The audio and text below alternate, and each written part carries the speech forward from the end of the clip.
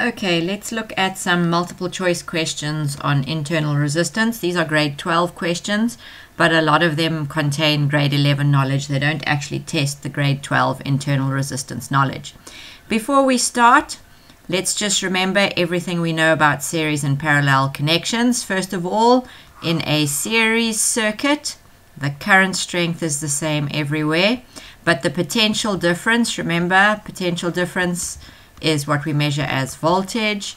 The potential difference divides in the ratio of the resistors. So this means that the total voltage coming out your voltmeter, which we sometimes also call the EMF, will be divided in a series circuit into this V1, V2, V3. If we add all of these up, they're going to add up to the total voltage that you measure across the batteries, okay, or the total potential difference. And then in a series circuit, the more resistors you have, the greater the total resistance, because the resistors just add up. R1 plus R2 plus R3 is going to give you the total resistance. So the more resistors you have, the greater the resistance. So that's the first part we have to remember, what goes on in a series circuit. Okay, and now we want to remember what goes on in a parallel circuit. Now remember, a parallel circuit, this current that is coming through here has a choice at this point. It can go through R1, R2, or R3 to come back here and get back home to the battery, because the current must make a circle. So what happens with the current? We like to say current takes the easiest path. We're not allowed to write this. The proper way to say it is current strength divides in inverse proportion to the resistors. So this means in a parallel circuit, if you've got a big R, you have a small current, okay, in the parallel circuit. Remember, in the series circuit, the current is the same everywhere.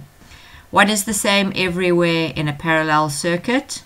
The potential difference. Every single voltmeter in this circuit will read the same as the voltmeter across the batteries. And because these circuits are just weird, the more resistors you have, the smaller the resistance. So the more resistors you have, the smaller the resistance. So if we remember all of this, we will be fine with the questions. So let's get started on the questions. So 3 light bulbs, X, Y, and Z, see them over here, X, Y, and Z, with resistances R. So this one's got a resistance R, this one has got a resistance 2R, and this one has a resistance of R. Are connected in a circuit as shown below. Well, obviously it's a parallel circuit. And now it says to you the battery has a negligible internal resistance, which means you can do this in grade 11. When the switch S, here's the switch S, is closed, all the bulbs light up, and the reading on ammeter A is 2.5 amps. Okay. Now it says to you, which one of the following correctly describes the reading of the ammeters in amperes when bulb Z burns out?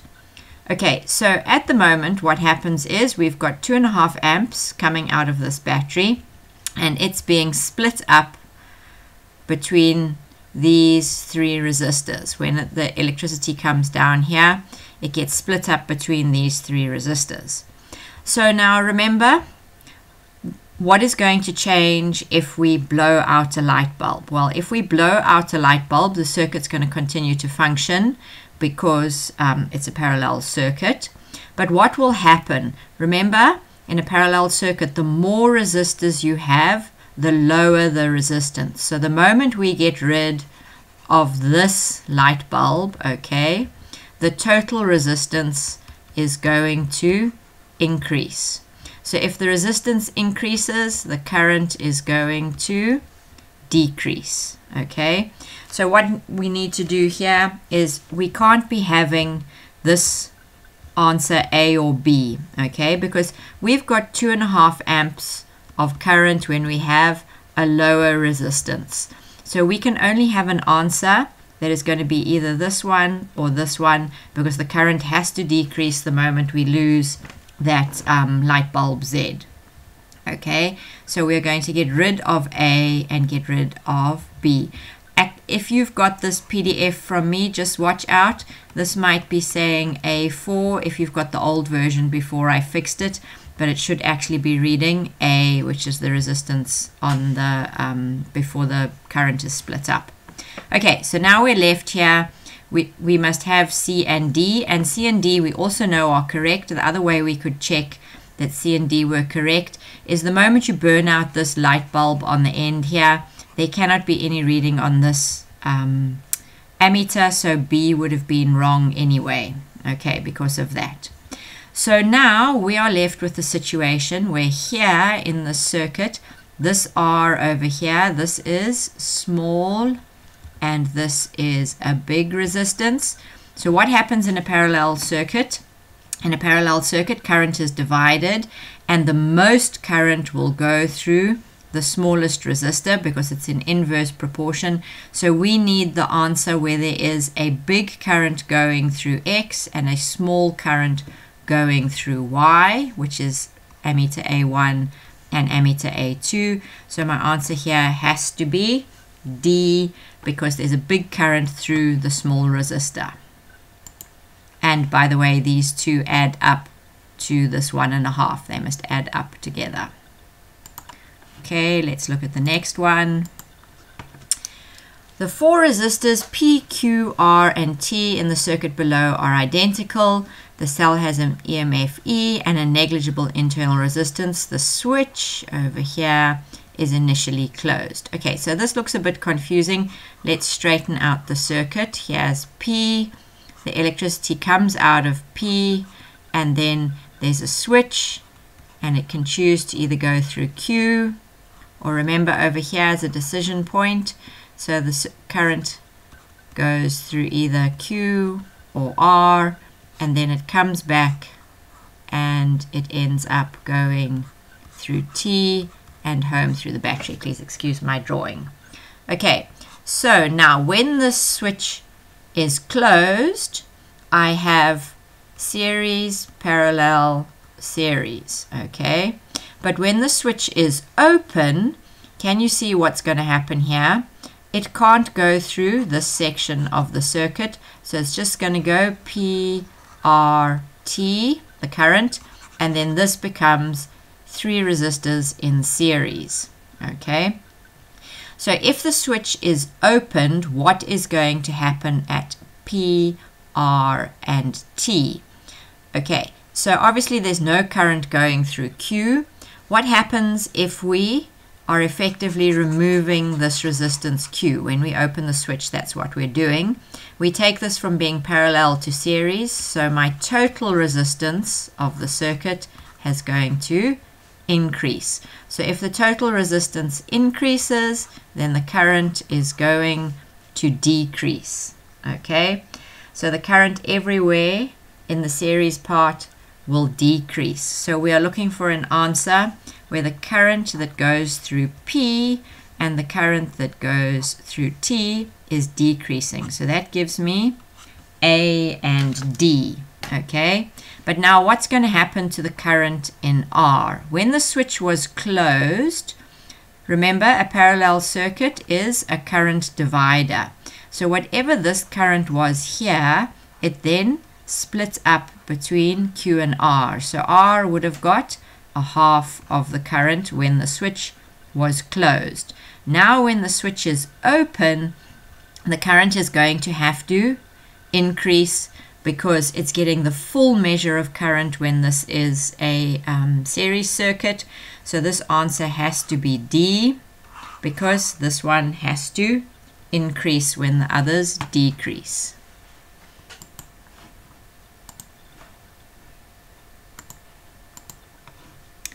Okay, let's have a look at 1.3 and 1.4.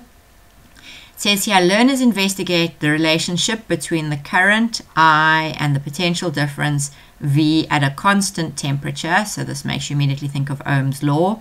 For 3 different resistors, X, Y, and Z, they obtain the graphs shown below.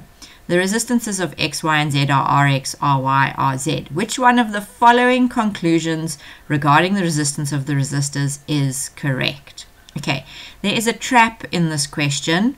Remember, Ohm's law gives you this formula, R equals V over I. So normally when they give you this question, they use the gradient of the graph, okay? But on this graph, the gradient is dy. Remember, gradient is the change in y over the change in x, which is going to give me I over V, which is not the resistance. This is 1 over the resistance. So in actual fact here, normally if it's V over I, the steepest one is the biggest resistance, but in this case, the shallowest one is the biggest resistance.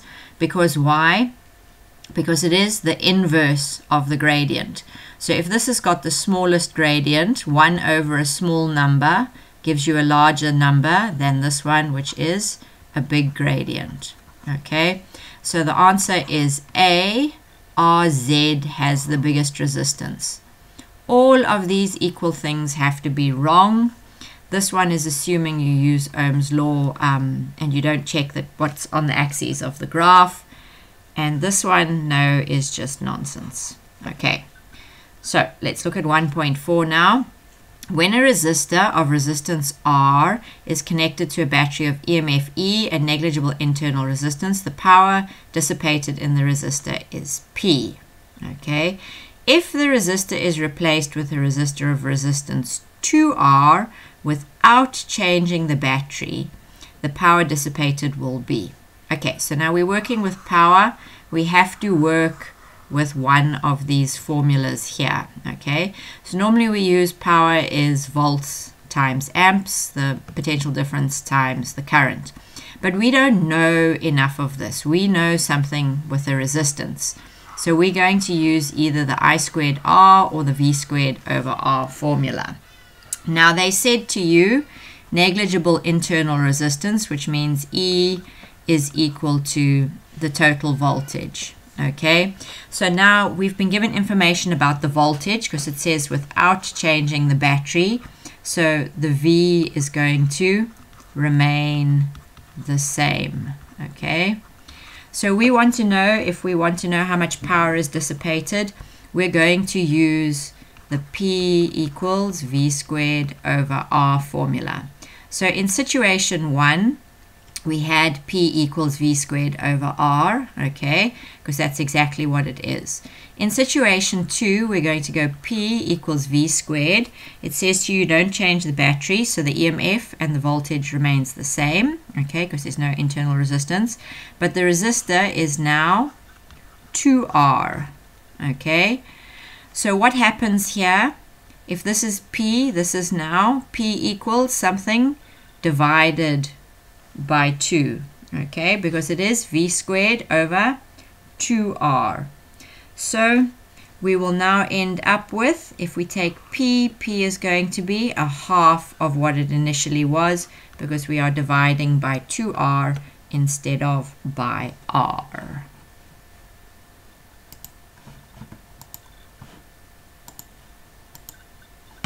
Okay, let's look at 1.5 and 1.6. In the circuit diagrams below, the cells and resistors are identical. The cells have negligible internal resistance. Well, as you can see, we have a series and a parallel circuit.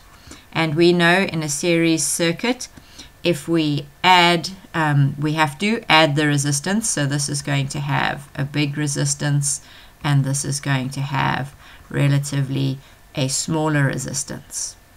So now it says to you the power dissipated in resistor X is P, so that's this dude over here. The power dissipated in resistor Y is going to be what? Okay, what do we know about these two circuits? We know that the resistors are identical. We can't use this power formula, we can't use this power formula. We want to use one of the power formulas with the resistance, okay? So what do we know? We know if this circuit, the series circuit, has got a big R, it must have a small current. And if this has got a small resistance, it will have a big current. Okay. And we know that there's no internal resistance, so this V is going to be constant, okay, for these two cells. So what should we look at here? The current is going to change, but the V is going to remain constant. So let's rather look at power using the V here, okay? If the power is P, the power dissipated in resistor V is, let's have a look here. Let's have a quick think. Okay.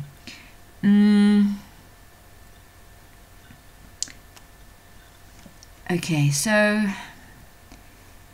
at the end of the day, we know that there's going to be a bigger current in this circuit. Okay, so if there's a bigger current and the resistor is the same, and we're looking at the power in a single one of these resistors, we can get rid of either of these two where the answer is smaller, okay, because the answer is always going to be bigger because there's going to be more current. Okay,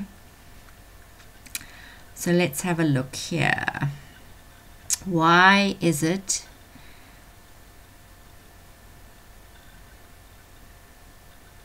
let's have a look. We need to do some more maths here. Okay, now I know the answers. I know the answers for P here. Okay, but why is this? I knew this a second ago. Oh, okay, I know. Look here. If we put a voltmeter across here, okay, let's just rub some of this out here. Where's my rubber? Okay. If we have a look here at this circuit and at this circuit, okay, if I put a voltmeter here, I know that this voltmeter plus this voltmeter is going to give me the total voltage out of the battery, okay, because in a series circuit, VT will be equal to V1 plus V2. So this has got a half of the VT, okay. This is a parallel circuit. This will be VT. If I put the resistor on here, this will be, the resistor, sorry. If I put the voltmeter on here, this will measure VT and this will measure VT, because in a parallel circuit, the voltage is the same everywhere. In a series circuit, the voltage is divided. So if we use the formula P equals V squared over R, okay, in this situation with X, the power is going to be a half V all squared over R, and in the situation with Y, it's going to be V squared over R. We can call this VT, yes, if we really want to. Okay, so a half squared becomes a quarter V squared over R, and this is V squared over R. So a quarter, the mathematical relationship between a quarter V squared and V squared, this one in Y is 4 times bigger, okay, which means the power must be 4 times bigger. Okay, so I hope that makes sense. A series circuit is a voltage divider. So the total EMF coming out the battery in the series circuit is split in half, but in this parallel circuit, the voltage is the same everywhere. And as a result of that, if you use the power equals V squared over R formula, you find that the power in this resistor is 4 times bigger. Okay. 1.6, which one of the graphs below represents the relationship between potential difference and current for an ohmic conductor? So remember here we're going to use Ohm's law, okay, which the relationship between the voltage and the current is the resistance. So remember, for ohmic conductor, we will always end up with a straight line graph at constant temperature, and as you increase the resistance in these graphs is shown by the gradient of the graph. So we need a graph with a constant gradient. The answer here is B. Gosh, I'm not as switched on today as I sometimes am, but we will get there. Okay, now look sharp here.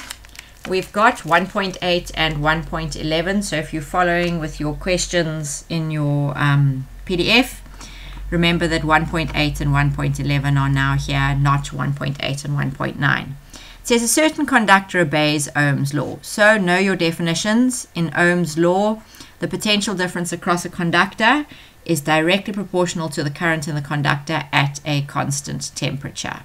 Okay, so what is going to happen to the resistance of a conductor? So if we obey Ohm's law, we need to know anything with a constant temperature. Okay, so now this one, D, has got a temperature changing. So we are going to ignore answer D because we can only talk about ohmic conductors at a constant temperature. So we're left with A, B, and C. So the resistance across a conductor is directly proportional to the conductor, the current in the conductor at a constant temperature. Remember, we plotted this as the graph in the last question. So R equals V over I, and we end up with this straight line graph.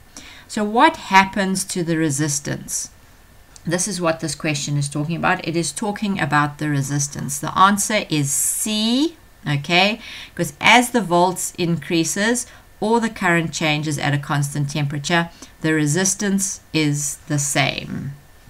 That's what Ohm's law means. Yes, Ohm's law is telling you about the resistance of a conductor. So, two resistors of equal resistance are connected in series to a battery with negligible internal resistance. The current through the battery is I. So let's draw this. So here is my resistor R. Okay. And they are connected in series. And then we are putting this much current through the battery. Okay. Then it says to you, we're going to connect them in parallel. So here are my two resistors in parallel.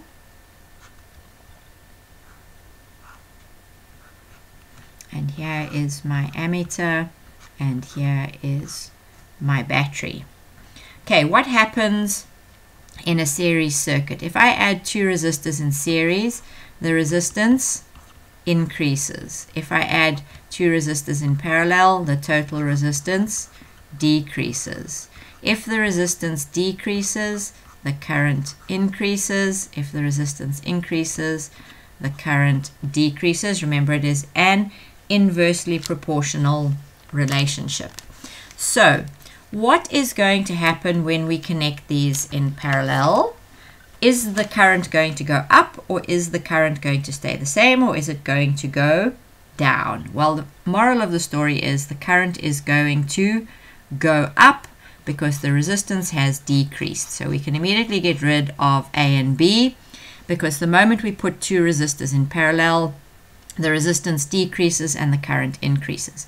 So we are left with these two options here, 2I and 4I.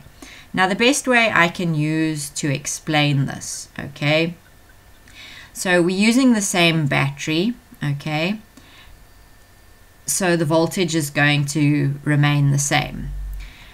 If we have a look here, is it going to be twice the current or 4 times the current? The answer is 4 times the current, and I don't have an easy explanation for this, okay, but what I can do is, if you work out mathematically, if you're unsure with a question like this, okay, you can work it out mathematically by drawing the circuit with resistors in that have any number on it, so long as you follow the rules of the question here, and the rules of the question here say that they have got equal resistance. So as long as you use any two equal numbers, you're fine.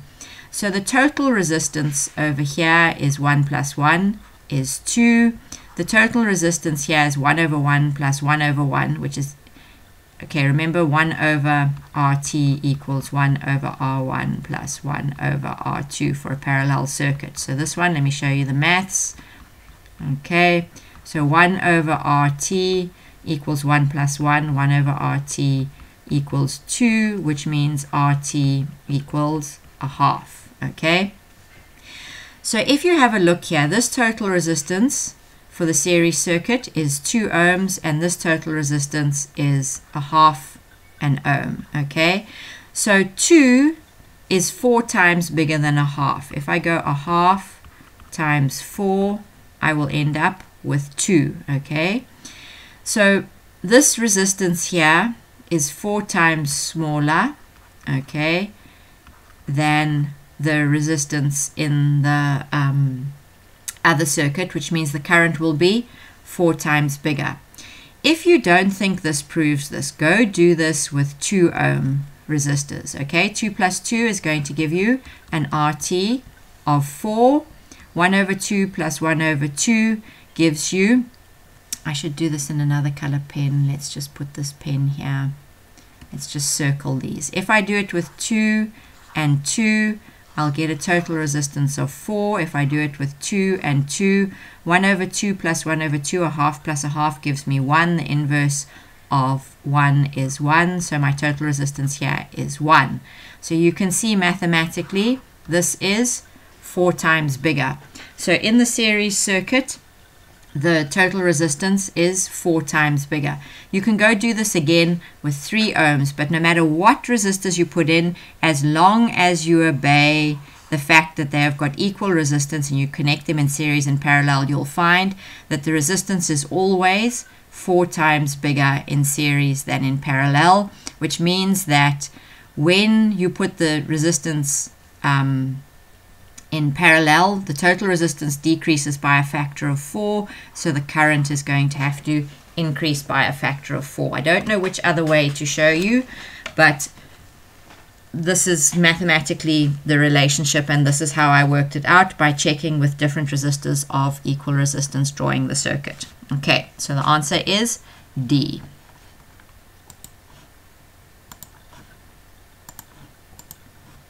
Okay, let's go back to 1.7. Remember, we did a little bit of a jump there. Okay, here we go. Circuit I shows 2 identical lamps X and Y connected to a cell of negligible internal resistance. Switch S is closed. A wire T, check this wire over here, of negligible resistance is now connected across X in circuit 2. Okay, by putting this wire here, what have we done? We have made a decision point for the current. So we have effectively turned this into a small parallel circuit. Okay, but now they're telling you this wire T has got L zip resistance. It says it is negligible. So what happens when you make a parallel circuit and one of the things has got 0 resistance? All the current is going to go through here. We have made a short circuit basically. Okay, so in this circuit, the moment the circuit is running, this whole light bulb X is going to be ignored by the current because it's too much like hard work. The current will always flow through the easiest path, the smallest resistor. So what is going to happen to light bulb X? It is not going to light up. Okay, there's no ways it's going to glow brighter because what's happened, we have made a short circuit. Okay, so X is not going to light up. What is going to happen to Y? Well, what did we do here? We had a total resistance, okay, is here X plus Y, and now in this circuit my total resistance is just Y. So what has happened? We have put a short circuit, we have decreased the total resistance. Okay, and if you decrease the total resistance, what happens? The current is going to increase. And then what do we do for brightness? Brightness is related to power, and power equals I squared R. My I just got bigger, my R stayed the same. So if the I gets bigger, the light bulb is going to glow brighter So we should end up with the answer D. X does not light up and Y glows brighter.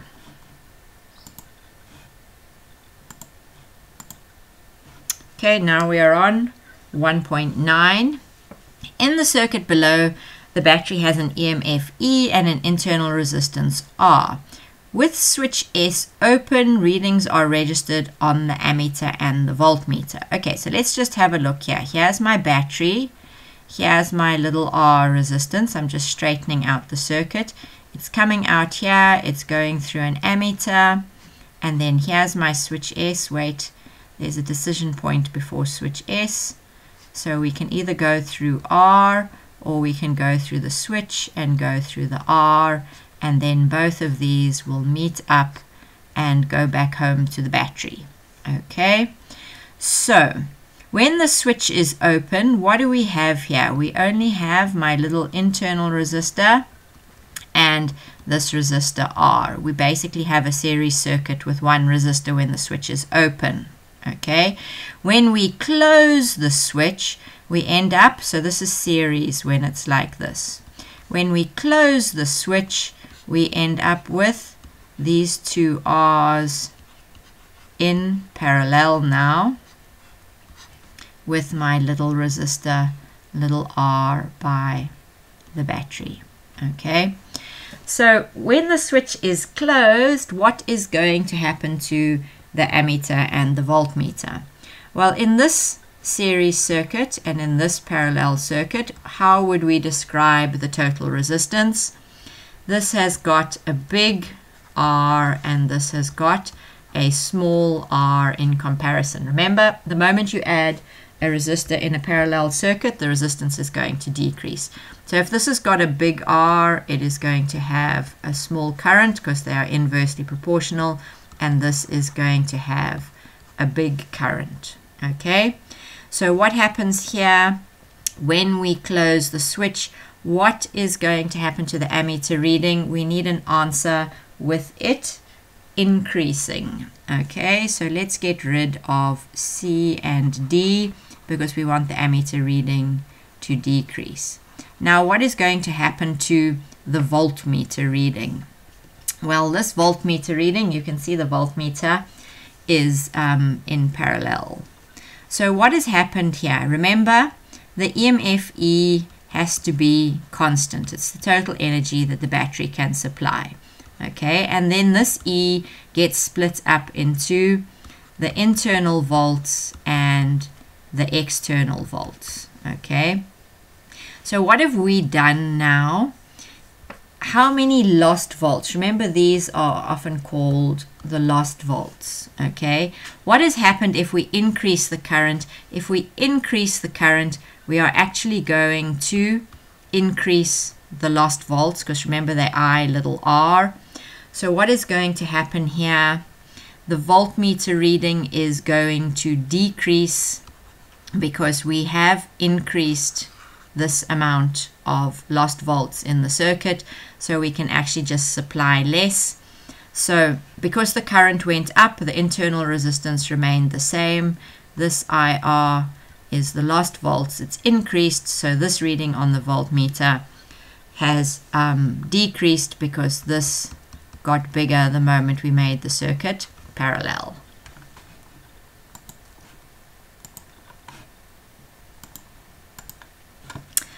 Alrighty, here we have another circuit here, and can you see just by looking at this circuit here, if you were a little bit of electricity coming out the battery, you could easily flow around here, around here, around here, and check at this decision point here, you can actually go straight through R1 and back to the battery. So regardless of the fact that this switch S is open, you actually have current running through this circuit at this very moment with the switch open, because that switch is in parallel with that resistor R. So let's have a look at what it is saying here. A battery of EMF E and negligible internal resistance is connected in a circuit as shown below. The resistances of R1 and R2 are high. Which one of the following combinations about the ammeter readings will be correct when switch S is open and when switch S is closed. Okay, so at the moment switch S is open. So the current is going through R2 and it's going through R1. So then the total resistance is going to be R1 plus R2. So this is when it is open. What happens if I close the switch? Look here, if I close the switch, it says to you that this has got a high resistance. Now what happens if we close the switch? When the current gets here, it can either choose to go through the closed switch or it can go through the resistor. But this is a big resistance. So when we close the switch, we are actually making a short circuit. Almost no current is going to flow through R1. So then RT is just going to be R2 because R1 is basically cut off when the switch is closed. So when the switch is open, this is large, and when the switch is closed, the total resistance is small. Okay, so if we have a large resistance, then we will have a small current, and if we have a small resistance, we will have a big current, okay, which is related to the ammeter reading. But is this what the question actually asked? Which one of the following combinations about the ammeter readings will be correct when switch S is open and when switch S is closed? So when the switch is open, we are reading the current in both R1 and R2. So we can get rid of this. Because remember, when the switch is open, then it is basically a series circuit. So it's got to be C or D.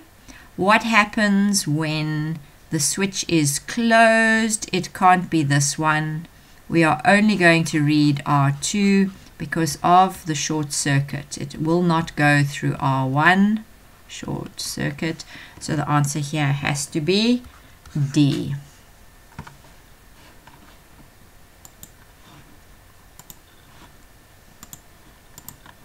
Okay, remember 1.11's on with 1.8, so we're going to 1.12. Now, I think this question is February, March 2014, which means it's when the exam guidelines changed, because this question refers to what happens to the potential difference across a capacitor. And now, last I recall, capacitors are mostly only in grade 9 technology. So what is a capacitor? It is a device to store charge. Okay, so as you charge it, it builds up charge. So it can't be this one because it starts from 0 and builds up charge, and it can't be this one unless it's discharging. So we're left with these two graphs which show an increasing potential difference in the capacitor as it charges.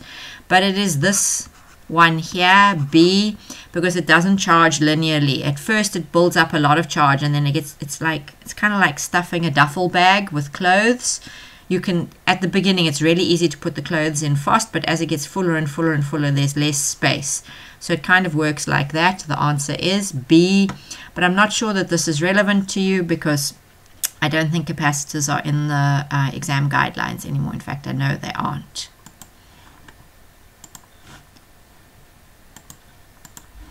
Okay, 1.13, 3 identical light bulbs are connected in a circuit as shown below. The resistance of the batteries and the connecting wires can be ignored. Well, I don't know about you, but this circuit looks awful confusing to me, so I'm going to try and straighten it out. Here's the battery, and here I come out the battery here, and then I get to this decision point over here. So let's draw this. I come out the battery, and then I come to a decision point. If I go this way, I am going to hit this light bulb. By the way, I'm ignoring the voltmeter for the moment. And then this is going to take me back home to the battery via the switch. Okay, so that's what's going on there. If I leave the battery and I come to this decision point and I keep going, I hit this. Yes, and then I keep going. Okay, this is a voltmeter. I'm going to ignore it. But I come here and I reach this other light bulb over here, and then I go back to my decision point, back through the switch and back to the battery. So what have I actually got here if I ignore the measuring instruments, the voltmeters? I've got the one light bulb that is in parallel with two light bulbs. Now, okay, now let me have a look here. Where is this voltmeter? Look at this voltmeter here. If I go from this decision point to here, where is this voltmeter? This voltmeter is basically measuring this light bulb, okay? Where is the other voltmeter? Look here, between these two is where this voltmeter is coming off. So this second voltmeter, V2, is only on this light bulb. Well, now to me, this is a lot more logical than the way they laid the circuit out to try and confuse you. And obviously here's switch S. Okay, so which one of the following statements is correct when the switch is closed? So we're just completing the circuit if we close the switch. The reading on V1, okay, is half that on V2 equal twice, 3 times. Okay, let's have a look here. What is happening here? If these are identical light bulbs, in this top branch the resistance will be R, and in this bottom branch it'll be 2R. Okay, so the bottom branch has got a bigger resistance than the top branch.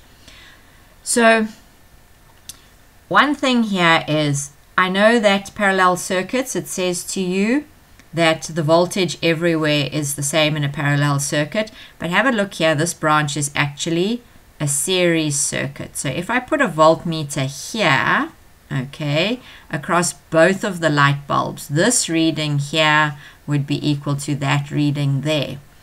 But because this bottom half is a series circuit, this voltmeter reading V2 over here, V2 is in a series circuit, the voltage is divided, so V2 is going to be a half of V1. So the yeah, because look here, if I put this voltmeter here, this voltmeter and this voltmeter give me that voltmeter, which is the same as the top voltmeter. So this reading on voltmeter is going to have half the reading on V1, but that's not what the question says. It says, what is the reading on V1? I found the reading on V2. So if V2 is a half V1 by algebra, if I want V1 by itself, this is multiplying by a half, so we're going to divide by a half. 2 V2 equals V1. So the reading on V1 is equal to twice that on V2. If you are confused, go and do algebra with this statement here, okay, and you will soon see why that the reading on V1 is twice that on V2. Don't let your algebra confuse you with the logic of the resistors in the question.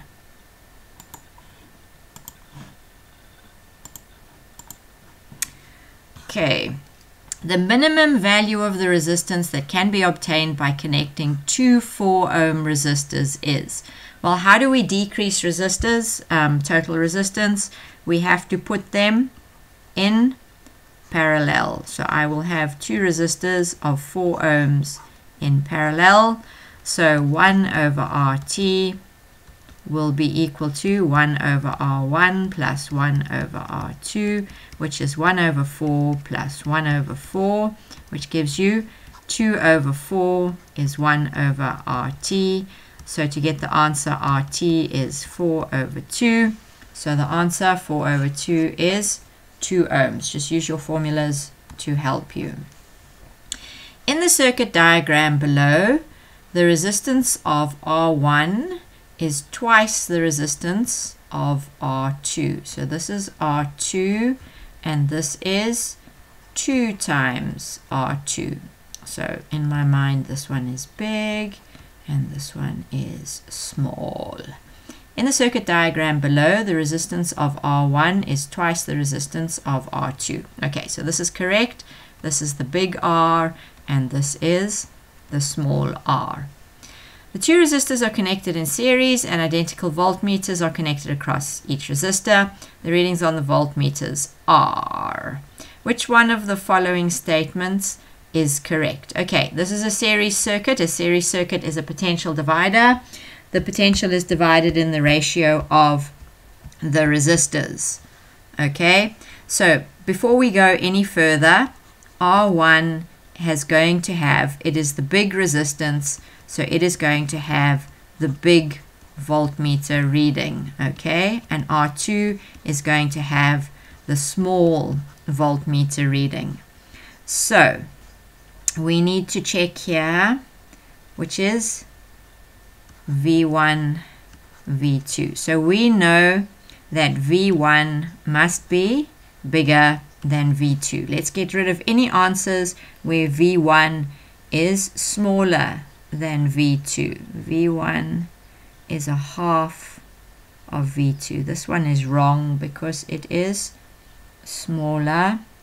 V1 is a quarter of V2. This one can't be correct. Okay. 2V1. This one also can't be correct because this one is a big number on that side and a small number on the other side. The answer has to be A. Okay. V1 has to be bigger than V2. So look, check this with numbers if you're confused. If V2 equals 2, okay, if V2 equals 2, then V1 equals 4. Does that make V1 bigger than V2? Yes. Okay, check it. If V2 equals V2, if you checked it with B, then you would end up with a smaller number for V1.